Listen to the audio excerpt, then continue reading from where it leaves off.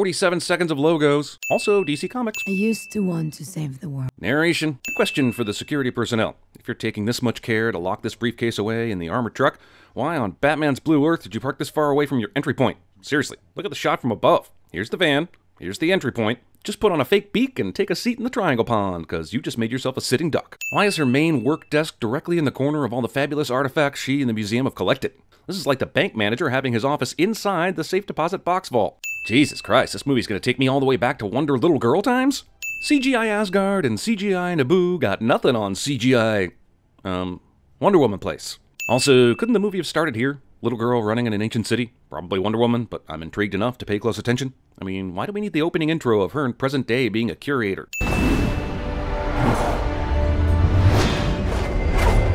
I thought I had seen enough from the Zack Snyder school of slow-mo badassery, but holy did you just see that 10-foot spinning flip sword toss? That mo could never be too slow. Random daytime armadillo is random. Also, what is it with DC superheroes and childhoods? Other than the very forgettable Daredevil, what Marvel movies can you think of that spend time on the hero's childhood? Anyone? Bueller? And yet, in the DC world, Superman, Batman, and now Wonder Woman, we always have to have a childhood opening or flashback. Long ago. Help me understand this bedtime book. Is it just the one picture? Is it Potter style coming to life for Diana? Also, 3 full minutes of bedtime story exposition. Who would wield it? I prayed we'll never be called to arms. Classic not answering the question. After aging from 7 to 13 and presumably training with Robin Wright for the whole time, finally her mother catches her training. My point is, the movie chose a poor time to rapidly age up Diana, only to then introduce this caught by mom scene. Mom was asleep at the wheel for years before this. You will train her harder than any Amazon before her. Whoa, she just did a 180 faster and more flawlessly than that redheaded snowboard guy everybody loved 10 years ago. She must never know the truth about what she is, or how she came to be. Meaning she will definitely know that soon in this movie. Diana went from 7 years old to 13 to however old she can be, with Gal Gadot still pulling it off.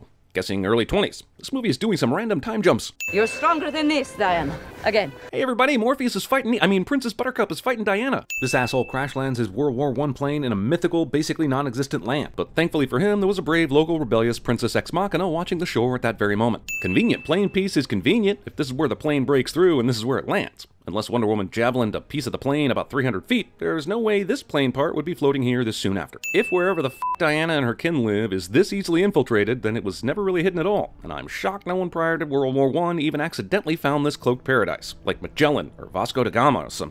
Also, exactly what good is this hiding field if you can actually see things through it? Zeus needs to up his camouflage game. Discount from here to eternity. Ready your bows! How did these arrows all get lit so fast? And honestly, if you're firing out into the ocean, does it even help? The movie will go out of its way later to show how much they know about the outside world, but they're about to fire flaming arrows at an armored German naval division.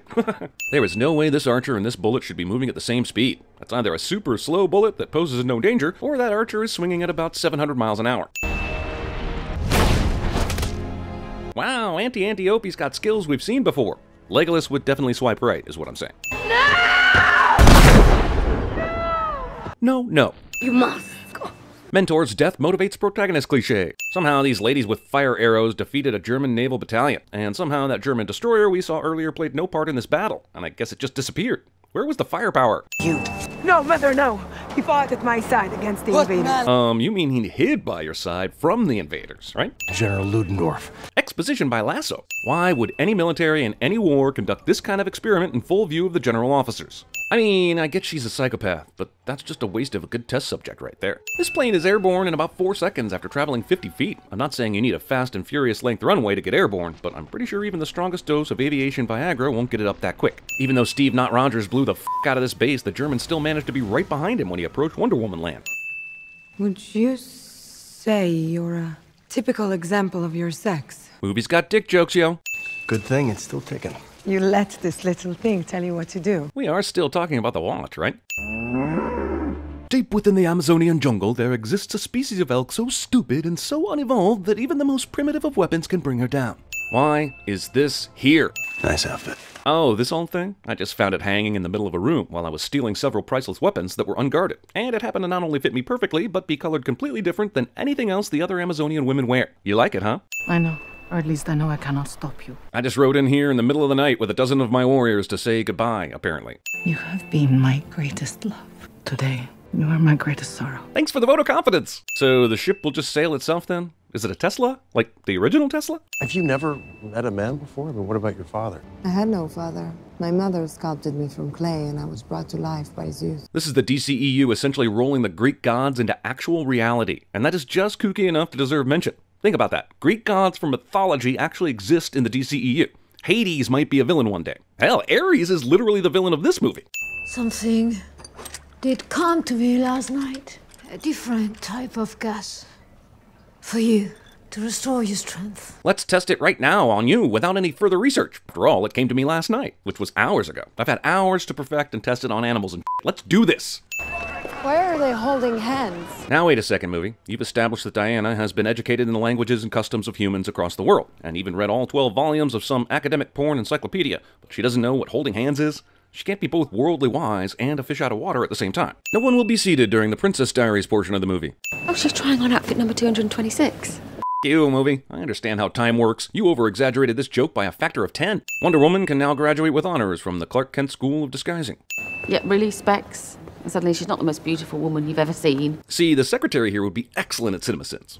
Please put the sword down, Diana. How did she pull it out and walk here without everyone else in the store freaking the out? They're all acting like they're seeing a guy with a mohawk, when in reality what they're seeing is 50 times more rare and scary. This is the most telegraphed headbutt in all of moviedom. Serious question, do the bracelets act like bullet magnets? Or are these morons repeatedly firing at her at shoulder level, watching her block every shot, with no one thinking to shoot her in the goddamn foot? Any further intelligence? Just moments earlier, this room of sexist mustaches guffawed Diana out of the room, but now she's just moseying around as they discuss war intelligence. She opens the book to the middle and miraculously reads about the very gas Steve saw during his mission, and he goes, Sir, that is the evidence we need. And no one in the room gives any more thought to any of the other military secrets and horrifying science that might also be in that notebook. You have no money. No. Tout ce dont j'ai besoin, c'est d'une photo de votre jolie. Samir loses interest in the job and goes back to his excessive fondness for Diana. This is what I call Gal Gadoting. Charming Etta here could run the mission from my office here. Run. Either Melissa McCarthy turned down this role, or the character description was literally act like Melissa McCarthy. There's enough here for a few days. A few days what? Room and board? Weapons they need? Bribing people to get them across the border? The Irish sniper guy's beer budget alone is probably more than what's in that envelope. Also, thank God he knows exactly which pub the hooligans Steve might recruit for his illegal mission hang out in. Either that or there's only one pub in England, which we all know ain't true. I get what we deserve. I have no idea where they are right now, enemy territory or friendly, but on a covert, non-sanctioned, secret spy mission to end the war, is a huge open flame and copious drinking really wise? Nowhere better to be than in a war where you don't take a side. At least here, I'm free. Sure, I understand him not wanting to be in the US, but why not Canada or Mexico? This is no man's land, Diana. It means no man can cross it. But she's not a Oh. She's taking all the fire, let's go! She's taking all the fire because she's currently the only target. Give the Germans a few more targets and I bet some of them start taking fire, but whatever. I'm still not sure her bracelets aren't bullet magnets, so. This is awesome! And also, if I'm being honest, a bit unrealistic. I mean, I know Diana is quick at blocking bullets and all, but with this much automatic fire, if she's not completely behind that shield, she's taking some lead to the legs for sure. I know you can't see in there, but we can all assume this is a stormtrooper, right? I mean, these shots are so off, Wonder Woman gets a chance to superhero pose twice before even addressing it. Come on, Charlie, shoot him! The movie takes great pains to show us that Charlie has lost his ability to shoot, and never pays it off with any kind of redemption. Poor Charlie. I like how Steve and this movie thought Wonder Woman needed a boost to make this jump. I know you can't speak Flemish, so let me interpret. They are saying, the demon witch, she purposely destroyed our temple. She is here to eat our souls. Well, at least they should be saying that. I am an actor. I love acting. I didn't want to be a soldier. Skip. No, but I located him. And oh, lucky you, he's only a few miles away. Lucky indeed. If it wasn't already obvious to you that David Thewlis' character was evil, this please pay attention now focus change by the camera is here to hold your hand through the foreshadowing. These folks are happy the Germans are gone, for sure, but they witnessed a handful of legit miracles today, and this seems like more of a Susie got married again block party. You did this. We did. Off. It was all you and you know it. Jesus. So give me your hand, like so. Movie has time for this, as does the war, and the secret mission to find and destroy the gas weapon before the Germans can use it. You saw what happened out there. The way she charged that machine gun nest. The way she took out that tower. Why do bystanders talk about superheroes so casually in these movies? She jumped 80 feet in the air, for Pete's sake. She freaking tossed a tank. Forget trying to decide if what she says is true. How are you not either questioning your sanity or worshipping her as a god by now? You saying we drove all the way to the mud and dreck? So for this gag to work, it needs to be common for German officers to speak English. Maybe it was. And yes, he's technically talking to his driver here, but this is 1918. I'm pretty sure anyone driving German officers for a living is speaking German, not English. And even his driver is speaking English to the German soldier guard. What, could Chris Pine do a German accent, but not learn to speak 2 lines of actual German? I lost the colonel's invitation. Don't worry about it. We all know they'll let you in anyway, because it says so in the script. What I'm more concerned about is how they don't recognize Steve. Those guys on the street in England certainly knew him by sight. Shouldn't he be on Germany's Most Wanted by now? As if it wasn't convenient enough that this right-sized attendee happened to get stopped right here, now she's going to walk straight into the woods at the exact place Diana is waiting? They might as well have had the dress fall from the sky. Who are you? A man who would show you the appreciation a genius like yourself deserves. Steve makes a huge gamble that she feels unappreciated, and of course he's right, because movie. Last we left Diana, she was on the side of the road sizing up that blue dress. So what happened next? Certainly the driver would have noticed a passenger switch, or a missing passenger. And what about her invite? Did she leave the former dress occupant unconscious and undressed by the side of the road? That's dirty, Diana. Wow, what a beautiful shoulder blade back brooch thing that looks nothing like the hilt of a sword you were wearing tonight, Diana. Shoulder back brooches are a thing, right? Enjoying the party? English, the official language of World War I Germany. Keep in mind that Diana has proven to be fluent in many dozens of languages, and I'm sure German is one of them. But apparently at the halfway point of the film, the studio ran out of dialect trainer money or some shit. For the record, she spends a lot of time dancing with the guy she's here to kill, just letting him rant. Diana, the gas. Maybe last night's snowfall dance and drunkathon, not to mention the implied boning, were ultimately a huge waste of time, considering you missed stopping the gas by literally minutes.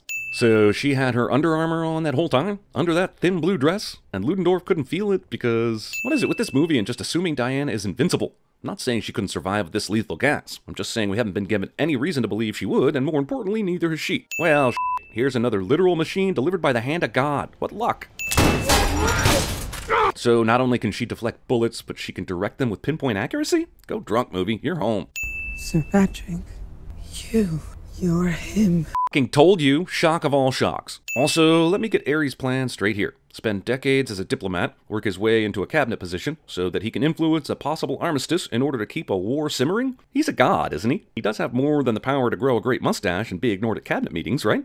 How are gas masks a good disguise for sneaking into a German base manufacturing a gas for which gas masks provide no protection? Like, yeah, it hides your face, but why would any Germans be wearing useless gas masks in this place? Well, she out of luck in this battle, I guess. Nice to know you, Wonder Woman. Unless you discover some heretofore unknown well of power and strength inside you here in a few minutes. My dear, I don't want to fight you. But it is a superhero movie, so let the endless punching commence. Throwing a box of grenades at a fucking god! That explosion conveniently blew her directly into Steve Trevor's running path. It's almost like Ares has a sense of humor or something. This plane door opens easily from the outside during takeoff. Were they expecting a pizza delivery? Why exactly does all this god punching even matter? Diana knows at this point that Steve and Ares are right about humans being weak. He's barely doing anything and man is willing to go to war. Seems to me no matter who wins, people be people. But why? If the gas is flammable and all you have to do is make it explode, why not land the plane away from the people and set a charge? I mean, it's a beautiful sentiment and all, but completely unnecessary. Magically, and just in time, Diana discovers a deeper well of her power she never knew existed. Huzzah!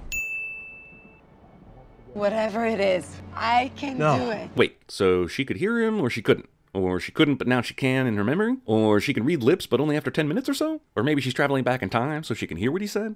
Or maybe, forget it. It doesn't matter anyway. We all know where this is headed. What the f*** is this shit? This is Wonder Woman? This is more like Godzilla breath here. It's a good thing the movie so clearly explained how she got these powers, what they are, and how to defeat a god that Zeus couldn't even kill. Why are they holding hands?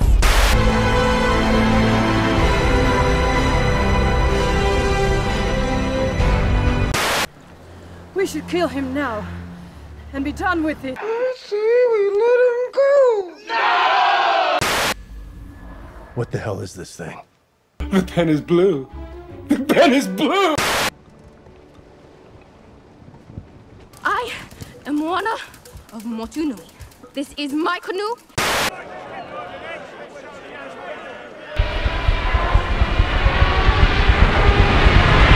You're stronger than this, Diana. You think that's air you're breathing now?